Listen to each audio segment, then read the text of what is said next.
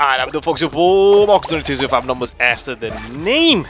Games beaten. Game number 10 of the year. We're trying for the one a week, man. So far, so good. And in this case, we got Color Guardians over here, man. I'm going to give this game a 7 out of 10. I played it on the Vita. It's a PS4 Vita compatible. A lot better to play on the PS4, which is where I recorded the footage over here. Once again, couldn't figure out the cross-save thing. I clearly don't have like my Vita set up for it or something like that. As you'll see, especially like the games upcoming here, where like I just don't have them saved. Like I have to go back and whatever. But I do have the trophy synced and whatnot. I don't know. A little bit strange. Not gonna talk about it anymore. It's just suspect that de facto that games just don't cross-save for me. I have no idea why. I'm a little bit ignorant of the structure over here.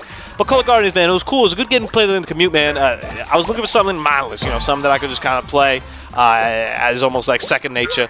And it honestly, it brings a little bit of a challenge to it in terms of just keeping up with the pace of everything. You're basically, it's kind of like an auto runner where you're just picking sides and you're also tapping away and switching the colors.